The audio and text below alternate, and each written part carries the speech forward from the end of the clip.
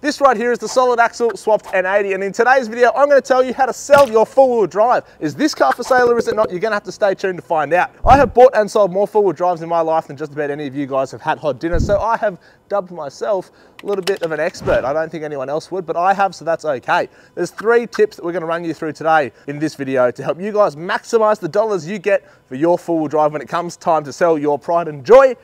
And they're all pretty easy and you can do them at home. Step 1 is going to be cleaning it with the help of chemical guys. We're going to make it look like someone has loved this car. Step 2 is going to be taking photos that don't look like a junkie's backyard. And step 3 is writing a description that is actually literate and grammatically correct. We're going to run you through it. We're going to help you get some dollars. And well, while you're doing it, help me get some dollars with my Thieves merch, which is available online.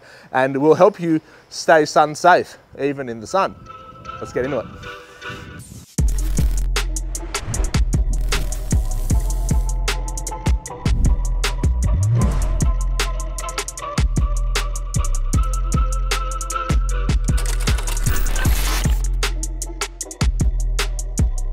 Step 1 of selling your car is making it not look like complete dog balls. And as you can see, this car is currently freaking disgusting. The guys just drove this back from Brisbane and it looks like it's driven through every bug between Brisbane and Sydney. It is all on the front of this. It's filthy, it's putrid, there's all sorts of grime up the back of it, there's dust, there's sand still inside from Moreton Island. So we've got to do something about that today. There's a couple of products that I really cannot stress enough that are going to help make your life easy.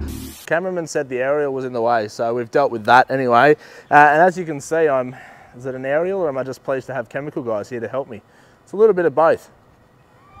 Anyway, here are my favorite chemical guys products. There's just under 10 of them. You do not need all of these to clean your car, but we want top dollar for this vehicle, which means we're going to give this a full detail, inside, outside, everything in between. We've got our snow foam as a pre-wash, which is super important, and it's a contactless thing. We're going to use the help of a gurney for that. We've also got our just standard body wash and wax, which is going to be in a bucket. No!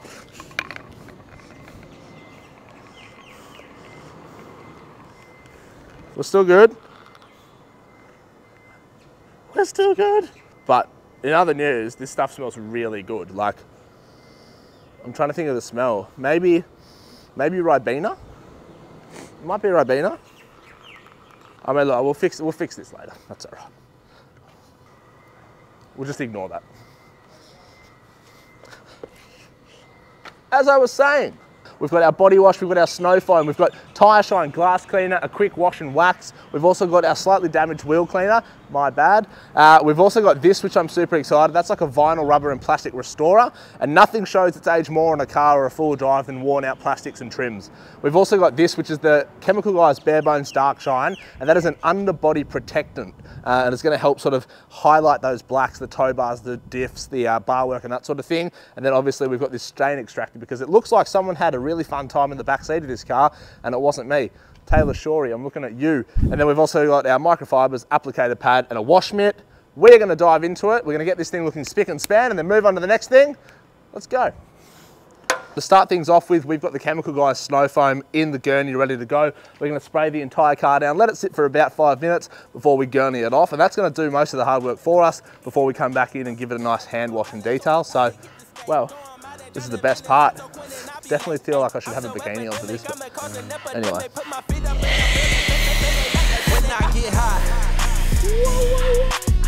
I ain't looking at the clock, still balling like Brian. Yeah, I'm headed to the Bucks, then I'm balling like yeah. I ain't looking at the clock, still balling like Brian. Anyway, we've had our bloody fun. Let's clean this f***ing car. Now we've done a couple of passes with the snow foam. Obviously you don't have to, you can just bang one layer on and let that sit. It's been about 5 or so minutes. I'm moving a little bit quickly because we are in the sun and obviously all this sort of soap and water is going to start evaporating and that kind of thing, which we don't want. Now, I've got my gurney.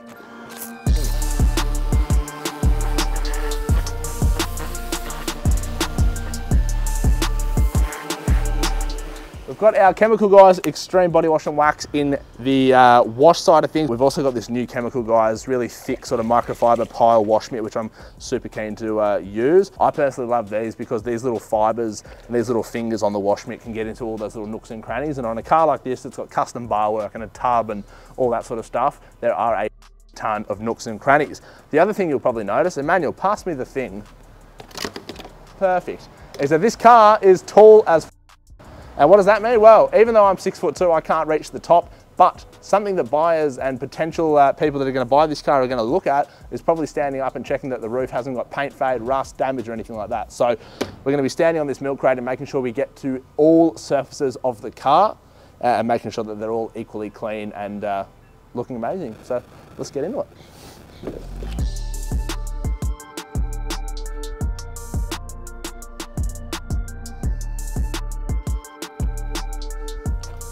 Well, this gorgeous smelling stuff right here is the Chemical Guys Diablo Wheel Cleaner. This stuff is pH balanced, it smells super good, and it's super effective at removing brake dust, grime, and that sort of gross built up stuff that you get on four-wheel drive rims, especially beadlocks, how they've got that lip that seems to just catch all the muck. And this stuff is going to be great. You just spray it on, let it sit for a second, and then I've actually got here a little handy microfiber wheel brush and some water in that bucket. We're just going to come around, agitate it a little bit, gurney it off, and it's going to come up $1 million. And then you'd top something off this with the Chemical Guys Tyre Shine, which we're going to do right at the end just before we take those glamour shots. So let's quickly clean this wheel. Now this edgeless microfiber cloth right here is called the Happy Ending by Chemical Guys, and basically we're just going to go along and make sure the car is dry before we do our final finishing step to the exterior of this vehicle. Now the good thing about using quality products like Chemical Guys is that there's basically a water spot free finish anyway, just as it sits, but we're just going to make sure that there's absolutely no water left, and then we can go on to our final little step. Well, this is the synthetic quick detailer, and to be honest, at this stage of the day, it's almost a little bit of a redundant step because the car is looking so damn good. But anyway, once upon a time this car was waxed, and this is basically going to help promote that wax shine. It's going to give a super nice, sexy, glossy finish to the paintwork, and it's going to feel $1 million. Now, there are a couple of other steps you could do if your paint was really damaged. Obviously, we've just sort of done a nice detail and help get the paint sort of nice and clean and slick. It doesn't have that many swirl marks. If your paint is particularly terrible, you can obviously go and do a clay bar, which is going to remove those built-in contaminants from the paintwork. And then you could follow that up with a machine buff or a hand buff or a cut and polish and that sort of thing. This car hasn't really needed that. The last sort of couple of steps we're going to basically be doing is just this, which is going to help give that nice deep gloss. We're going to come in with some of that trim restoring for the plastics, vinyls and rubbers. And then the last step is pretty much going to be glass interior, give the tyres a coating. We're going to go take some photos and well, we're going to get this thing ready to sell. But are we selling? You have to wait and find out. You could just leave the car like this because it is looking, feeling and smelling $1 million, but we're going to go a few steps further so that we can get top dollar. We're going to sell this for $1 billion. We're going VIP by Chemical Guys. This is for vinyl, rubber and plastics, as the name suggests, but not just exterior, interior too. We're coupling that with a microfiber applicator pad, and this is going to help bring back life and moisturize the plastic, rubber and vinyl surfaces like dashes, aerials, grills, mirror caps, mud flaps, old plastic flares that you might have on your 80 series that got stolen recently, things like that. And that is going to help sort of bring back this car's shine, all the nice trims and that sort of thing, because obviously manufacturers put a lot of effort into the chrome and stuff, and it can get tarnished over time, especially with the abuse that we put these things through.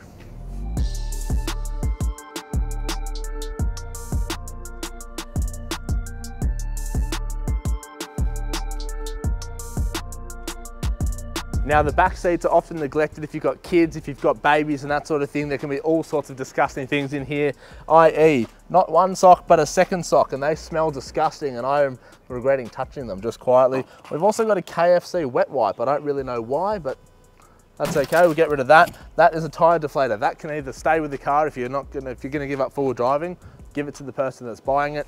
Otherwise keep it, put it aside for your next vehicle. I'm not gonna chuck that because it's not mine. Things like this, again, just take these out because for the photos, an empty door card that's been freshly VIP'd is gonna look a lot better than stuff that's got white stuff hanging in.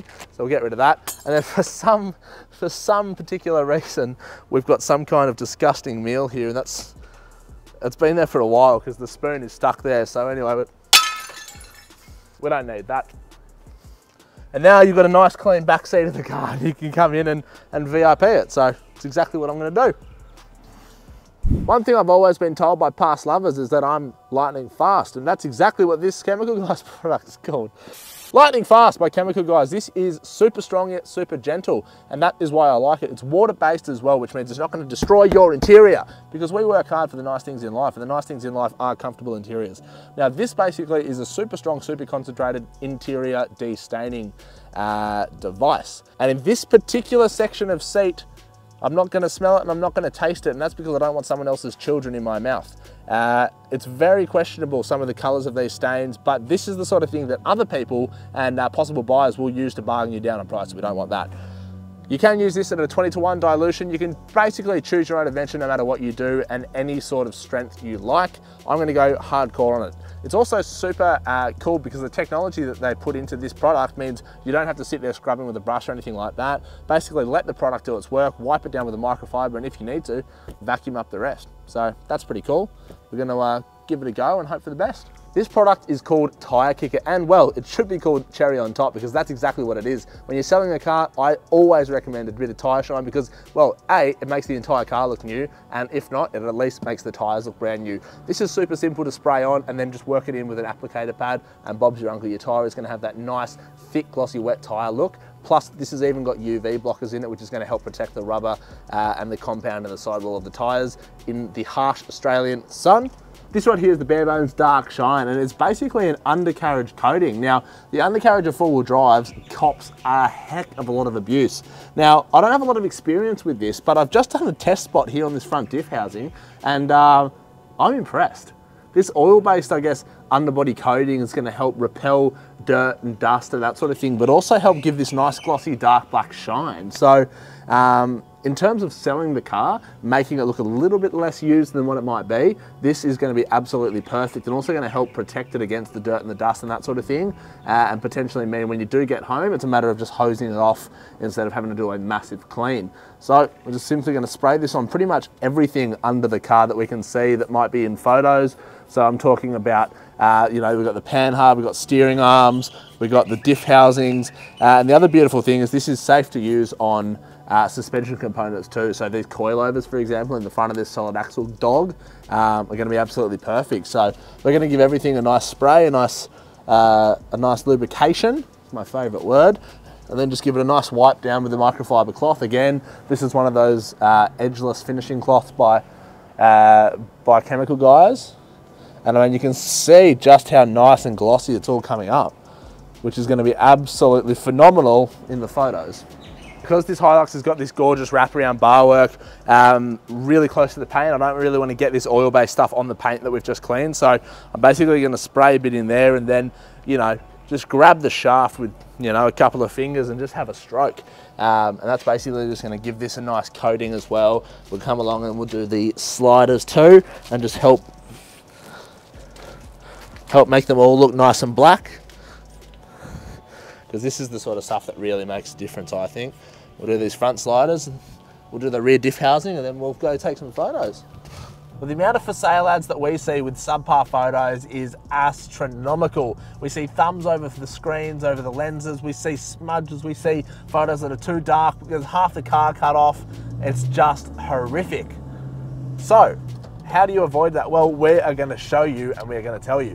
For step one, you need the car clean, which we've done. Now, step two is don't be afraid to drive somewhere that's nicer. You don't just have to take the photos out the front of your house or in your driveway or, you know, just quickly grab photos. Take a bit of pride in them, take a bit of effort. We've just driven sort of 5-10 minutes away from the warehouse to this gorgeous little creative precinct, which has got sort of old school exposed brick, there's vines growing and that kind of thing. And that sort of background is gonna really help the paintwork pop on this car, and it's going to look absolutely gangster. So it's all those little sort of details that make the big difference here, and it's what's going to set our ad apart from everyone else's. So come with us. The most powerful tool pretty much any of us will ever have at our disposal, most of the time, is in our hand or pocket. A smartphone, in my case an iPhone 12. Now, you don't need a professional camera crew or a professional camera to take absolutely gangster photos of your pride and joy to sell. There's a couple of easy tips and tricks that I am going to tell you about. First of all, don't be afraid to go explore and find a location that isn't the front of your house or your driveway. Like I mentioned in the car here, we've got exposed brick, we've got greenery, we've got the pops of red, which all sets off the blue paint of this car absolutely perfectly. Now that we're here, we've got the sun, we've got the car set up exactly where we want it. There's a couple of things you can do. Phones have so much technology, especially modern smartphones with their camera features. Don't be afraid to experiment and use them. For starters, this one's got the wide angle lens, which is going to be perfect for capturing the entire front interior of the car, for example, or capturing, the suspension and that sort of thing, where you do need to get as much of it in as close as possible as you can. The other thing you can experiment with is the exposure and adjusting the brightness on the screen. If you jump in the interior of your car, you might find it's a little bit too dark for the camera to pick up, so you can adjust the brightness. Similarly, if you're shooting out here in the sun, you might find that it's a little bit blown out or overexposed, so you can dial that brightness back down and get a lovely little photo. The other thing to remember is number plates. Ideally, you want them blurred or just take them off when you're taking these photos, and that's just to help protect your security, your privacy, and that sort of thing. Applications and websites like car sales can offer automatic blurring, but usually it is pretty average and doesn't work that well. The other thing is Gumtree, Marketplace, and car sales pretty much all accept 10 or more photos. So don't be afraid to hit that trigger. Take as many photos as you possibly can, because the worst case scenario is that people will ask you for more and you can send them to them. Show people the wheels, the tires, the suspension, under the bonnet, all the modifications on the front, the interior, the nitty-gritty details, the seats, because there's nothing more annoying than having to ask a car seller, hey, could you take more photos for me? And they either don't do it, they drag their feet, and it's just annoying. So if you take as many photos as you can here, A, it shows you're organized, shows you're prepared, and it means you can show off your clean forward drive. And finally, there's a little something that we call a rule of thirds. Now, that is basically a tip to composing your photo, the composition of an image, and how it all comes together. The rule of thirds is basically positioning the subject matter of the photo to the left or the right-hand side of the frame and leaving a little bit more open room. And that's basically just an aesthetic thing. It looks better, it looks nicer, it's easier for the human eye to digest. The other thing you can play around with is horizontal lines. You can see at the top of this roof line here above the car, there's that nice tin shed roof that offers a slope through it. And that's going to help guide your eye through the image down to the car, because generally we start from the top and work our way down to the subject matter. Anyway, we're going to chuck some examples of what not to do on the screen here on this side. Too dark, too light, thumb in it, half the car's cut out of it, it's just poorly composed image. And then over this side, we're going to put images that we've just captured with this phone that look $1,000,000. And this is what I'm talking about. Perfectly exposed, nicely lit. We've used the wide angle feature to show the interior, and we're utilizing that rule of thirds to really help draw your eye into an image. The colors look amazing, the blue's popping, the green looks gangster. That is how you photograph a car to sell it. And might I add, this Solid Axle N80 has seen some over the years, and well, turns out you can put lipstick on a pig, you can polish a turd, because it is looking absolutely phenomenal. Now the final step is, well, writing the ad. You've got your photos, you've cleaned your car, now it's time to put it all into practice, write it, pick a price, and get it listed. So we're gonna head back to the warehouse. I've got a laptop there, and I'm gonna give you guys a couple of writing tips that'll help you craft the perfect ad, and again, get maximum bang for buck. You've cleaned your car, you've gone and taken the best damn photos you've ever done in your life, and now it's time to sit down and upload the vehicle onto your chosen platform, whether it's Marketplace, Gumtree, car sales, or anything in between. You need to write a killer ad. And this is where a lot of people fall over. I recently bought a vehicle which we are gonna reveal soon on the channel, so stay tuned. But the car had absolutely garbage photos and no description other than a phone number for the dude's son. That was it. And what that meant was that even though this car had been up for sale for a little while, it had had very little traction and almost no interest. And that's because, well, people are left needing to know more information. It makes it hard for the buyer, and that's not what we want to do. Step one, make it easy to get in contact with you. So link your mobile number to the platform, put your email in the description, make it easy for a potential buyer to get in touch with you so they can ask questions, they can organize to meet you, see the vehicle and that sort of thing. Next up is, if you are choosing a custom description, if it's on Marketplace or Gumtree, make it interesting and use keywords that are going to be searched often. Dual cab, Hilux, camping setup. Stuff like that, where people are going to be searching for camping setup, dual cab, Hilux, solid axle swapped. Things like that, which are going to be commonly searched key terms, and that is going to help your ad rank higher in the search results. The next thing is writing an ad that is humorous. Don't just go black and white. This is my 2018 Toyota Hilux. It is blue, it goes off-road. Don't do that. No one wants to read it. It's going to be a massive turn off and just going to upset some people. You want to add a little bit of humor into the ad like I've got on the screen here.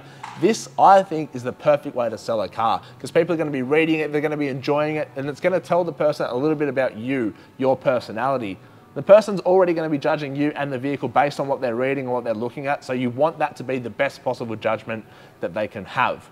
Finally, it's a four-wheel drive. You need to sell the dream in the ad to the person buying the car. This is potentially their opportunity to have their own freedom machine. Go away and take the family camping, tow a caravan around the country, or just join their mates on that dream beach trip. This is the machine that's going to enable them to do that. So you need to sell that crap out of that dream in this ad. You need to tell them all the places you can go, how unstoppable this vehicle is, how the modifications that you've made to that four-wheel drive have really enhanced its off-road capabilities and all those sorts of things. And the final thing is with the modifications and things that you've added to the vehicle, dot point them. It makes it easy to digest, easy to read, and easy to reference. You can go solid axle swap, 10-inch king coilovers, you know, custom rear shock mounts, 35-inch tires, X, Y, Z, and it makes it super easy to quickly skim through, digest, and work out exactly what's done to the car. Putting that sort of information in a paragraph makes it quite difficult. The final thing is, when you're negotiating, be strict. You know what the car's worth, you know what you want for it, and chances are, if you're not in a rush, there will be someone out there willing to buy it. Right now is an epic time to purchase, or to sell vehicles, I should say. So the market is yours to make the most of it. You know, vehicles that were once selling for 10 grand are now selling for 20 grand and vice versa. So there's that. And chances are someone that comes to look at the car isn't going to want to leave empty-handed, so you have that upper hand from the get-go. Anyway, it's a good day's work. I reckon we head out and take this car for one last spin before we sell it. Or are we selling it? Well, you've got a perfectly clean four-wheel drive, you've got the best photos of your rig you've ever seen in your damn life, and you've got a perfectly written, literate ad. Now's your chance to put it up on the internet and get $1 billion for your four-wheel drive.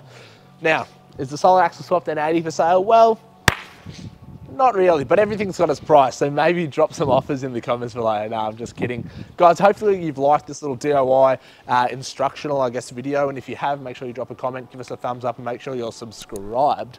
We still don't have any updates on the original Naughty 40, any leads or anything like that, but I do have some new exciting news coming. It involves a new build, and that is going to be released very soon on the channel, so make sure you're subscribed. Anyway, guys, make sure you check out the Chemical Guys range if you want your car looking this good, and we'll see you next time.